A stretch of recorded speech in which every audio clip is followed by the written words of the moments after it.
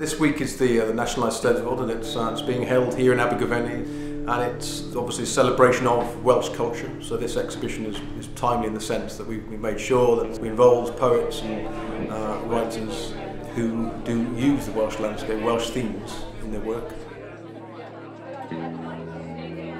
To live in Wales is to be conscious at dusk of the spilled blood that went into the making of the wild sky, dyeing the immaculate rivers in all their courses.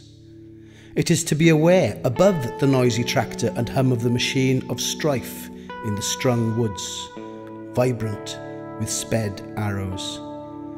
You cannot live in the present, at least not in Wales. There is the language, for instance, the soft consonants, strange to the ear. There are cries in the dark at night as owls answer the moon, and thick ambush of shadows hushed at the field's corners.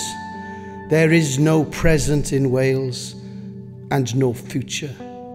There is only the past, brittle with relics, wind-bitten towers and castles with sham ghosts, mouldering quarries and mines, and an impotent people, sick with inbreeding, worrying the carcass of an old song.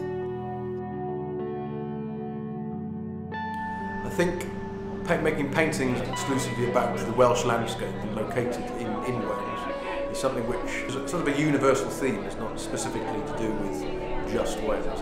Similarly with the work here, I think I've not located any of them geographically, so I've not said they are mountains of this particular place. They are really the ubiquitous sort of landscape which we all inhabit.